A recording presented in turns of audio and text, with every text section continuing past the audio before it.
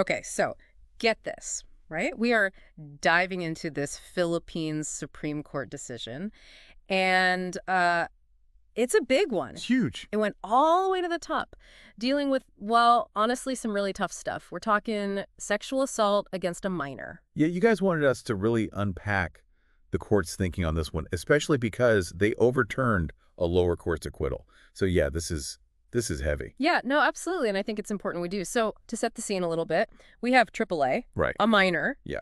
She's accusing her stepfather, XXX, of sexually assaulting her, and we're talking multiple times. Multiple times. And you know what's crazy? What's crazy? The local court initially acquitted XX. Acquitted. Acquitted. Acquitted. It's wild, right? But that's where the Supreme Court steps in. Now, remember, they're not retrying the entire case. Right. They're more like referees, They're checking if the rules were followed, if the law was applied correctly, that sort of thing. It's all about due process. Okay, so they're checking if the refs down on the field missed a call. Basically. And in this case, they found some fouls. Big time. Essentially, they said the lower court really dropped the ball, leaning too heavily on what the accused was saying and not giving enough weight to AAA. To AAA's testimony. Yes, and to the medical evidence. So are you saying they basically just took the accused word for it? It's almost like that. And the Supreme Court called them out. They said, and I'm pulling directly from the decision here, the lower court erred in demanding an ideal witness, overlooking the reality of trauma's impact on behavior. Right. They're acknowledging that trauma, it looks different on everyone. You can't just dismiss someone's experience because they don't fit some perfect mold of how a victim should act. It's so important. There's no one-size-fits-all response to trauma. Exactly. And legally speaking, this is huge. This case is like a crash course on how the court should be viewing evidence, especially in cases as sensitive as this. It's like they're saying, listen to the victims. Their stories matter. Especially when that victim is, going up against unimaginable pressure, even from their own family. Because, I mean, we see in the decision, AAA's own mother didn't support her. It's heartbreaking. It is. And it makes you think about how much courage it took for her to fight for justice while dealing with that kind of weight on her shoulders, to stand up and speak her truth when even her own family. Oh, wow. It's a lot. Okay, so we have this young girl fighting to be heard, a legal system trying to navigate these incredibly complex issues. Where does it go from here? Well, this is where Philippine law on child abuse and the specific penalties for these types of crimes, that's where it gets really interesting. So I bet you're thinking, okay, Philippine law, how does this affect me? But listen, the way this court tackled these legal details, it's like a masterclass in evidence and justice. It's relevant no matter where you are. Okay, I'm intrigued. Break it down for me. What were the big legal hurdles in this case? All right, so initially, XXX was charged with rape, straight up. But then when the Supreme Court really dug into the specifics, the evidence, while super serious, pointed more toward something else under Philippine law. Acts of lasciviousness. Acts of lasciviousness. Okay, that sounds like, I don't know, something from a dusty law textbook. Can we get that in plain English? Yeah, basically, it covers inappropriate, sexually charged actions that might not fit the exact legal definition of rape in this specific situation. I see. It's a separate category of sexual abuse.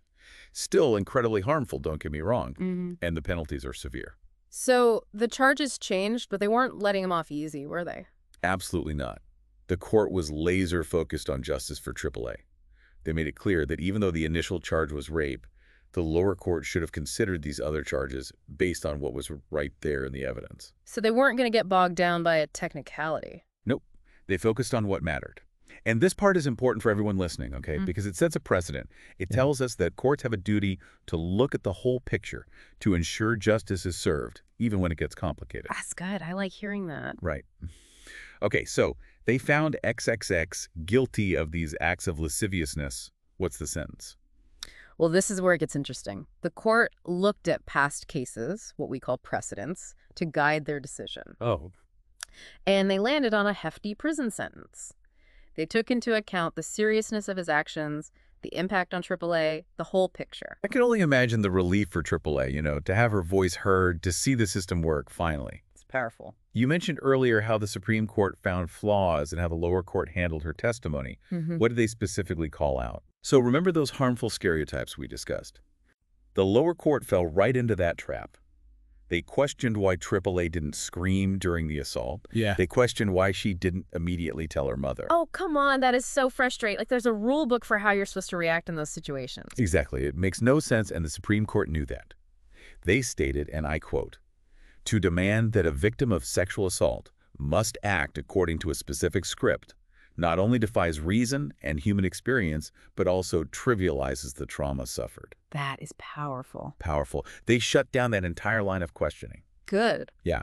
They said, and I love this part, trauma manifests differently in everyone. There's no right way to act, no textbook response. And the medical evidence? Oh, yeah. Another critical piece of the puzzle. They emphasized how the medical examination backed up AAA's story. This wasn't about emotions or accusations. It was about facts. They connected the dots. Testimonial evidence, physical evidence, boom. So you have this young girl, incredibly brave, sharing her truth. You have medical evidence supporting her. And then the Supreme Court steps in and basically says, hold up, lower court. Did you miss all of this? And more than that, they said, you didn't give us a single convincing reason to doubt her. It wasn't enough to just rely on the accused's denial. And this part is huge because it sets a standard. You can't just dismiss a victim's story without justification, without solid ground. You have to back it up. Which is how it should be. This isn't just about one case, one girl. It's about setting a precedent. Exactly. It affects how these cases are handled in the future.